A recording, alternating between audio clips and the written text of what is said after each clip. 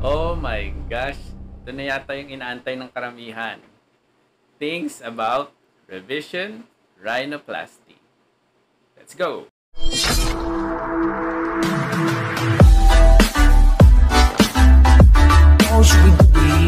Hey, what's up guys? Doc Regie here, your most approachable aesthetic surgeon na nagbibigay sa inyo ng kaalaman, katotohanan, at minsan, katuwaan lang.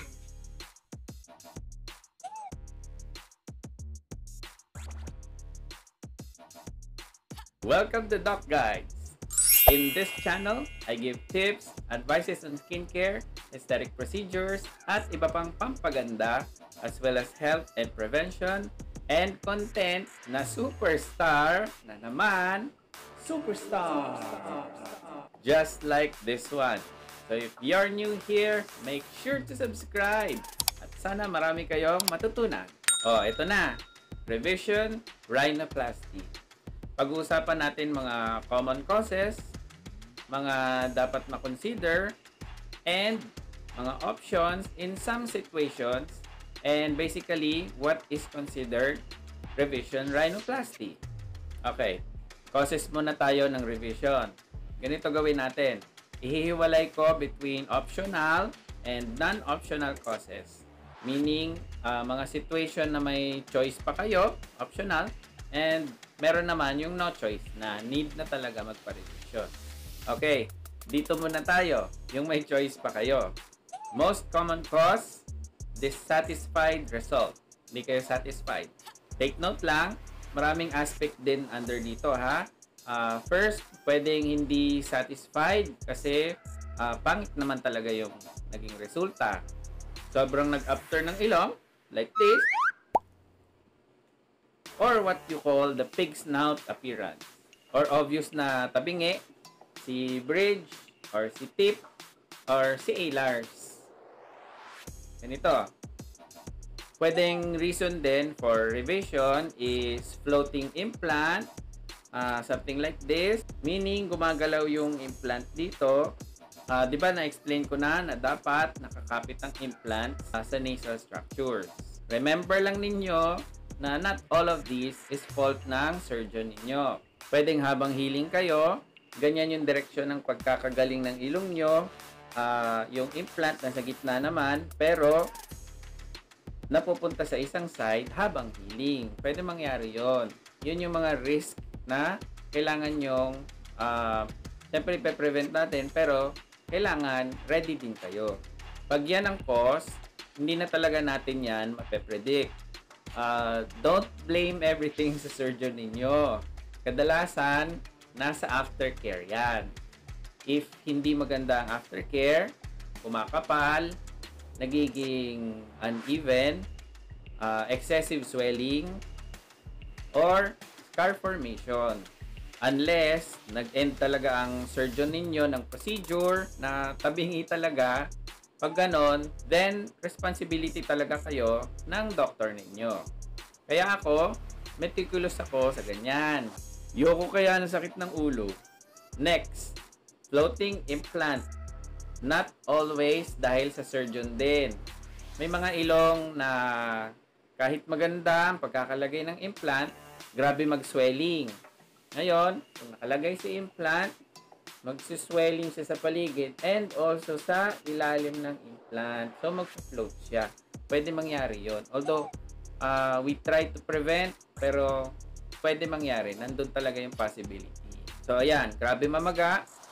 Naiipunan ng fluid sa ilalim ng implant. Pag gumaling siya ng ganon, then floating si implant. These are the things na hindi na talaga natin mape-predict. Kasi iba-iba talaga ang healing each person.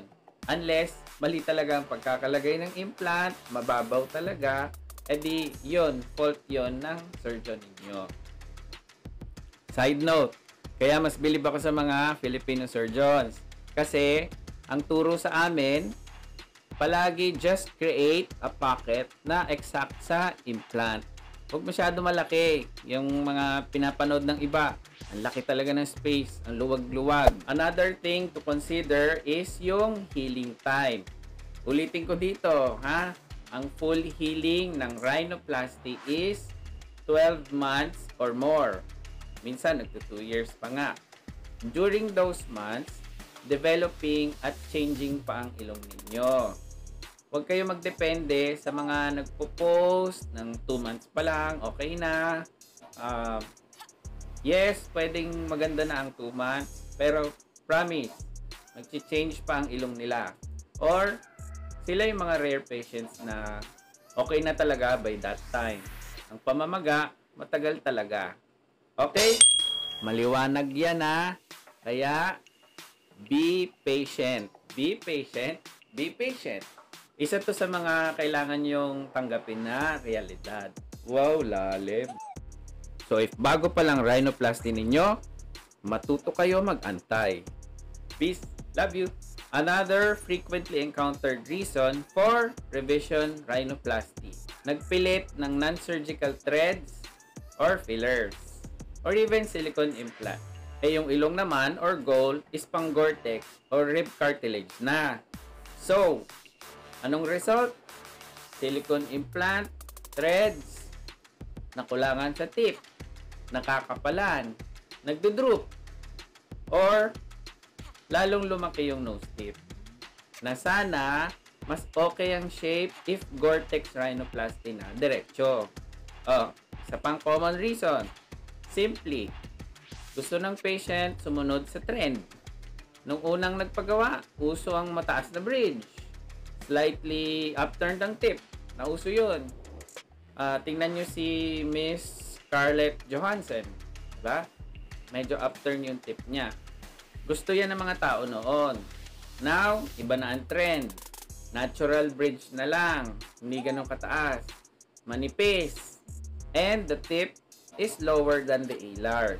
Kaya, nauso yung sexy alar. Yok talaga gumawa nun.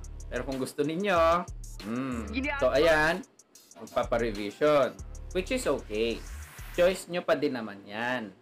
Another reason na na-encounter ko, for whatever na rason, ayaw na ng patient na naka-noselift. So, choice ninyo yan. Wala lang. Gusto lang niya ibalik yung dati niyang ilong.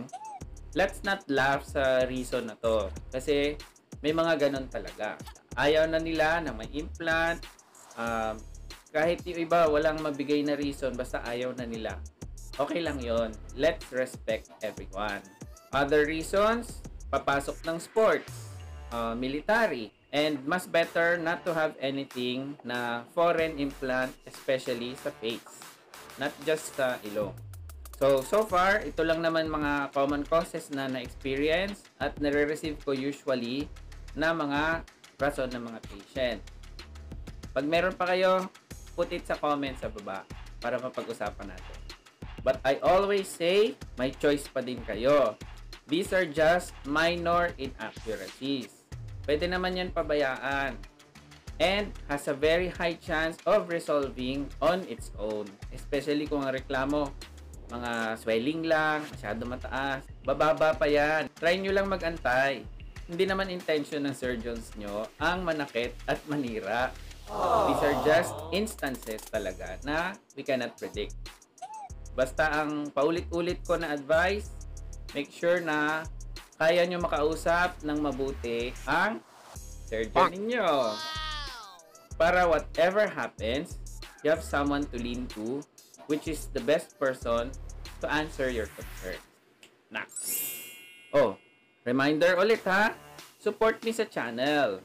Like nyo yung video, or ang iba ang alam, thumbs up, click nyo yon para umangat-angat naman ako sa algorithm ng YouTube. And then, subscribe kayo. Alright? Thank you! Okay, tapos na tayo sa may choice pa kayo. Dito na tayo sa no choice. You need revision rhinoplasty. Wala nang takas. Simple list lang to actually.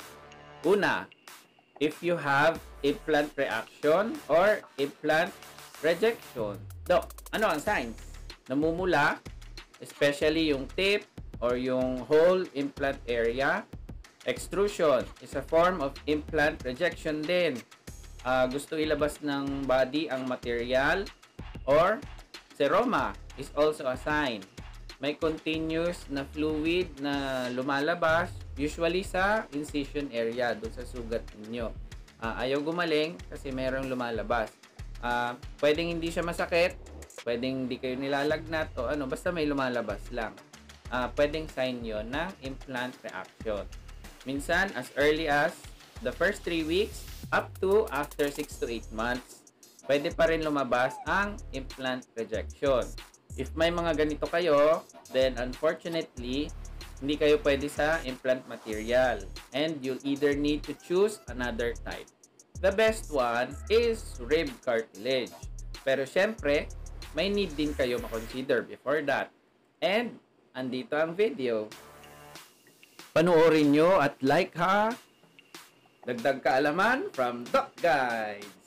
Silicone implant rejection rate is around 10 to 15% chance. Gore-Tex implants has 1 to 2% chance of rejection. And rib cartilage has 0 chance. Okay, balik tayo. No choice but to remove the implant and do the revision if magkakaroon ng infection. Pinaka most common reason nito, poor wound aftercare. Natatakot maglinis, nasasaktan.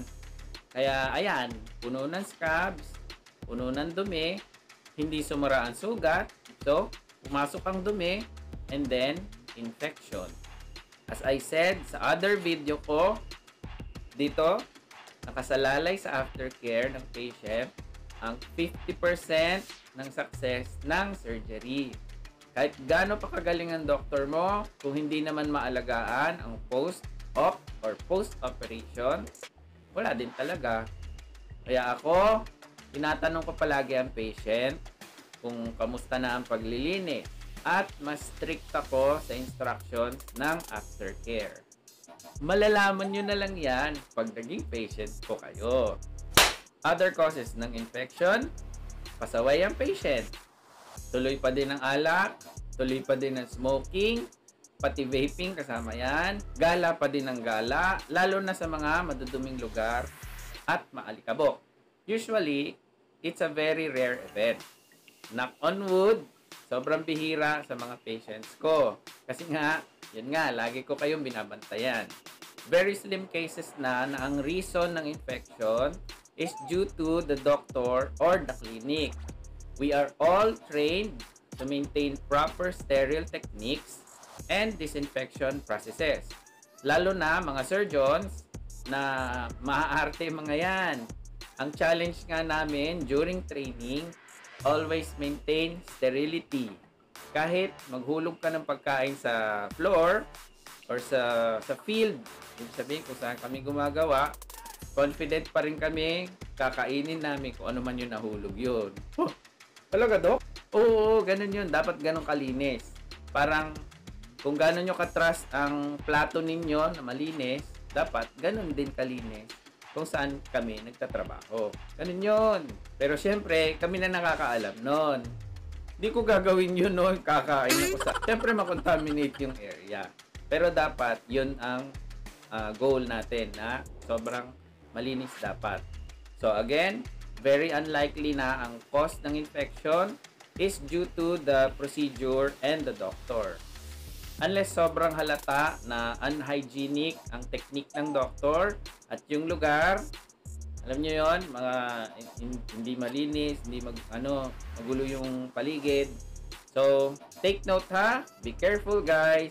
So again, no choice, if magka-infection, you'll need to remove the implant and have revision after mag-heal na.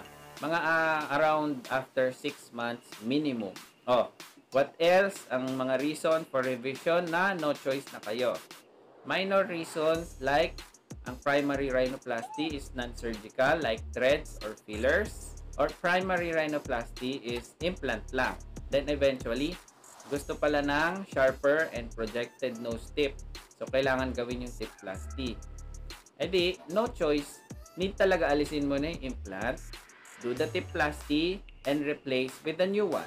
Okay, maliwanag na yun ha. Why? Kasi tipplasty is an open procedure. So, Pag open, may expose na yung implant. In my protocol, hindi na pwede yon kasi na-expose na siya. Kailangan na niyang alisin at palitan ng bago. Yung mas sterile. Okay, malapit na. May mga very common questions lang na palagi kong nare-receive. Doc, kahit fillers or threads ang napagawa, if magpapa-surgery, considered revision na? I'm not sure sa other surgeons, pero sa akin, in my professional opinion and by experience, yes, considered ko na revision na yon. Why? Balikan nyo yung fillers video and yung dermal threads. Panoorin nyo ha. When you place these materials sa body, it promotes collagen stimulation. Magkaka-fibrosis or peklat-peklat na dun sa part na nilagyan. So, yung mga dinaanan ng filler at threads. In this case, kung sa ilong, magkaka-fibrosis na dyan. Dikit-dikit na. Saka, hindi na normal yung anatomy. As I always say, and alam yan ng mga patient, hindi na virgin yung nose. Ang mahirap pa dyan, if hindi doktor ang gumawa, mali-mali ang tuso. Oh, no! Kaya nasisira ang anatomy sa loob. Mahirap sa aming mga surgeons ang revision, ha?